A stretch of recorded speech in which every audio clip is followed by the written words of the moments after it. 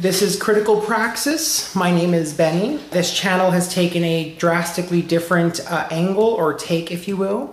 I've actually opened up the channel and have invited friends to start joining me in posting videos here.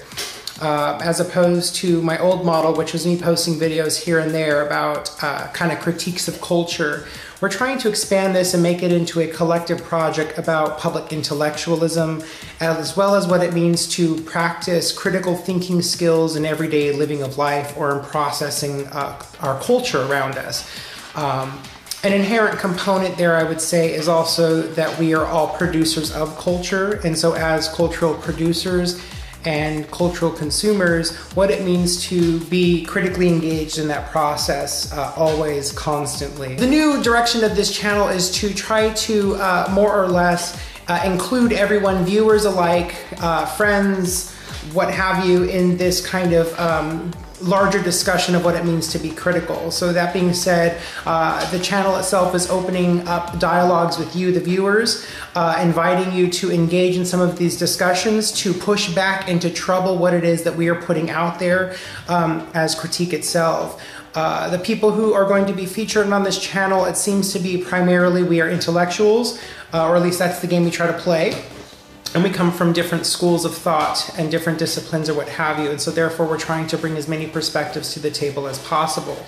So that being said, this first week, beginning today, August 13th, is our introductory week. I don't know how many of us are going to actually be able to post, so we're going to see from here. Every week, expect a new topic where we're going to talk about perhaps an article or perhaps a cultural artifact like a movie or a song, what have you.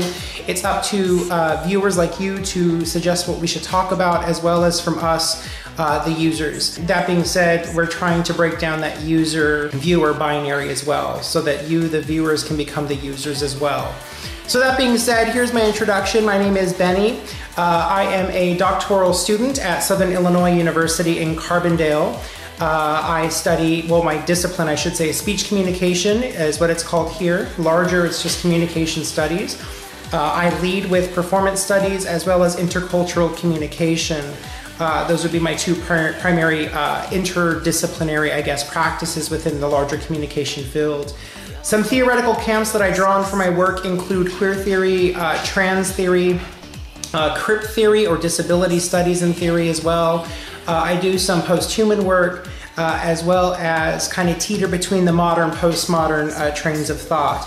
A big component for being a performance scholar is also corporeality, so what it means to be or to live within a body itself, so embodiment. So I do theorize from a, I guess you could say, a phenomenological perspective. And these are a lot of large words and a lot of ways of saying basically that I'm interested in a lot of different things.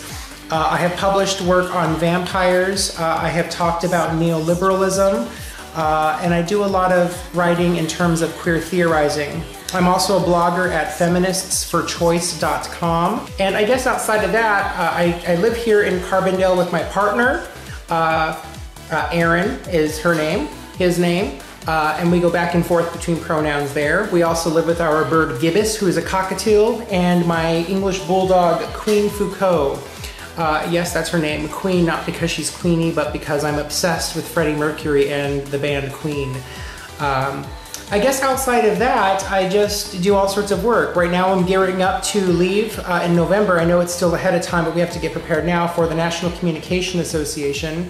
As the time nears there, you are going to hear more about, I think, some of those projects as well. But in total, this whole venture here is going to be dedicated to my view of public intellectualism. And by that, what I mean is how it is that we are all part of this ongoing dialogue. When the name of this channel, Critical Praxis, to me speaks at the ways that our words and our actions are always embedded in a critical play back and forth. And I do believe that as an intellectual, the title that's given to me, and it's really difficult for me to use that term, or even scholar for that matter, I believe that it is my duty, our duty, to give this knowledge back, to create this knowledge with other people, and to break down this false binary between the ivory tower and the outside. That the supposed real world only happens outside of the school, which is not the case. The real world is also happening within the school itself.